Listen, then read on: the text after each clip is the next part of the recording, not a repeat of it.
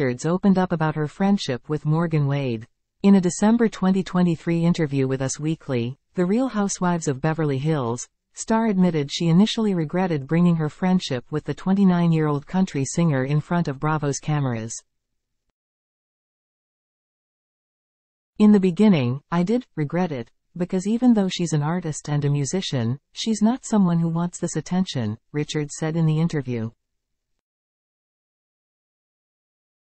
"I felt bad about that.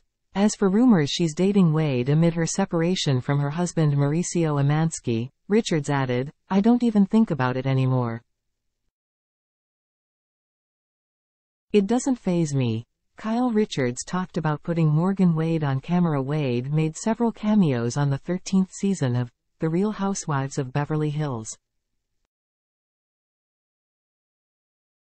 In one scene, she accompanied Richards to get a tattoo.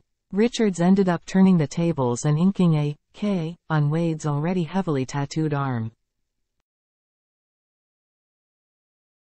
"What they didn't show, in that scene, was me saying, 'I'm going to do a tattoo on you,' and her saying, 'You can, I don't care.'"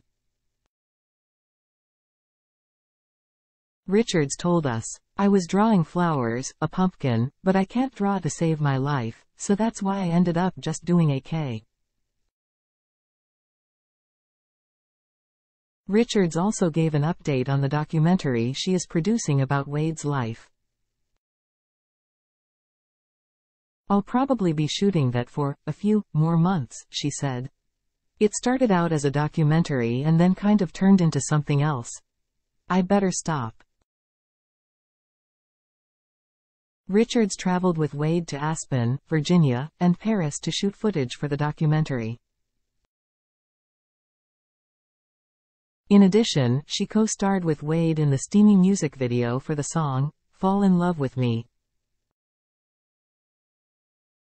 Wade's friendship with Richards and subsequent projects have helped her gain a larger following on social media and in the press.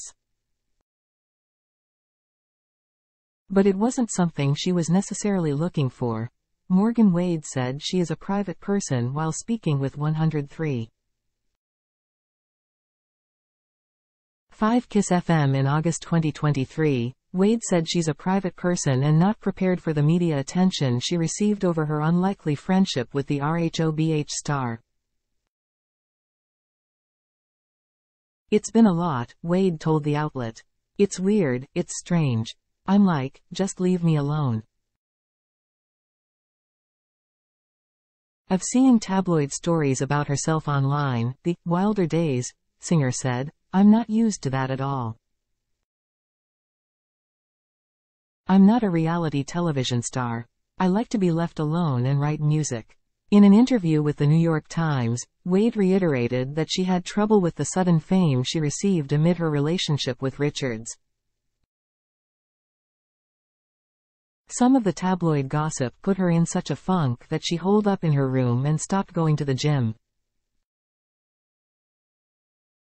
She even considered proactive rehab for fear she'd relapse with alcohol. Wade is 6 years sober. Closing parenthesis. "I'm just a private person. I've always been just kind of quiet. And so when all this kind of came out, it felt like everything had been stripped from me," she said. In May 2023, Wade performed at a benefit for the National Alliance on Mental Illness. The benefit will be featured on the 13th season of RHOBH. Richards told The Times the attention from the event stressed out Wade. "She told me at the NAMI event she almost wanted to leave at one point. She was like, 'This is so stressful,'" Richards said. "I realized and appreciated later her hanging in there for me.